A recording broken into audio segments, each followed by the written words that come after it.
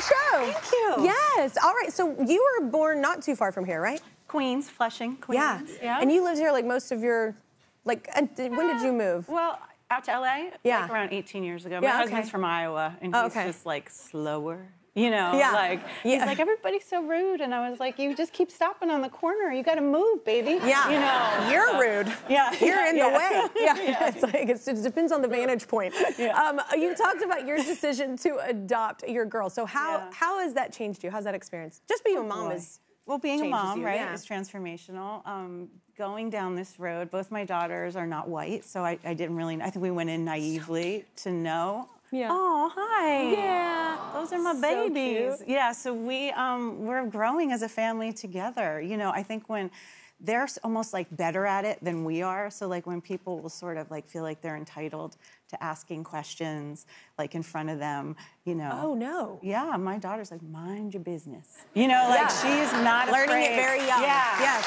That's good. But that's inappropriate.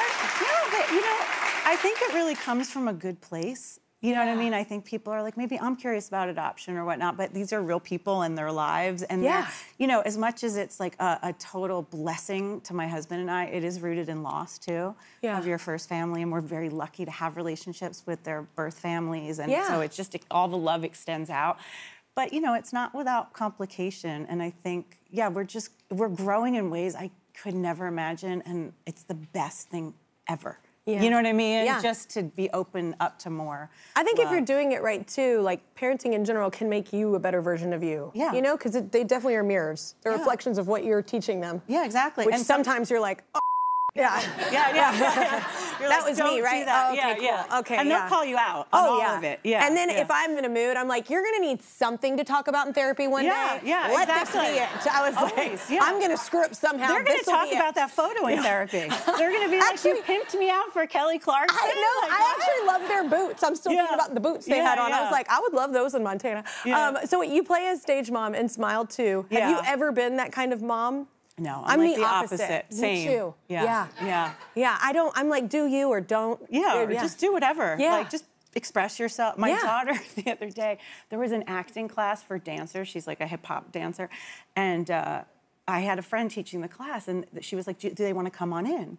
And she went in for a little bit, and she was like looking at me like, and I was like, okay, you know. I walked out, I came back in, she was pretending to be a pig on the floor. So I was like, oh, she's having fun. And then like 10 minutes later, she comes out and I was like, oh, is the class over? She's like, no. She's like, acting is so stupid and boring. So I just raised my hand and I said, I have somewhere to be. And I was like, oh, okay. I have somewhere to be. Yeah. Your kid is amazing. So this thing I've devoted my life to. Oh, she's like, God. Oh, that's so but I'm not a stage mom. I'm like, great, you're out. We're done. We're moving on. Let's go get ice cream. Oh my God, that's amazing. What an amazingly funny personality. Yeah, they're both amazing. But your other movie is Out of My Mind. So what's the dynamic here? Oh, I love it so much. I hope everybody sees it.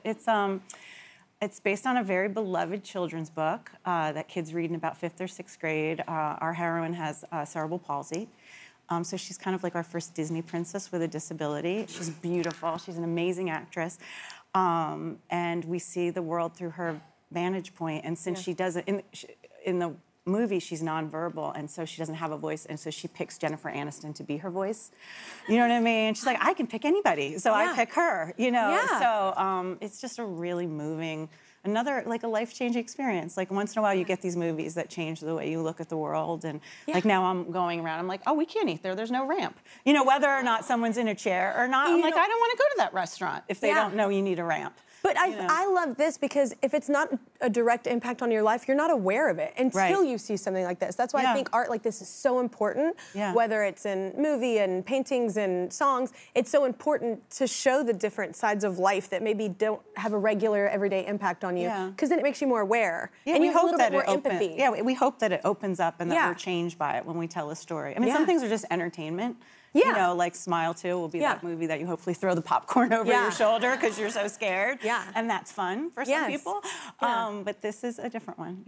I love movies like that, like thought-provoking. Thank you for making them. Thanks for having me in them.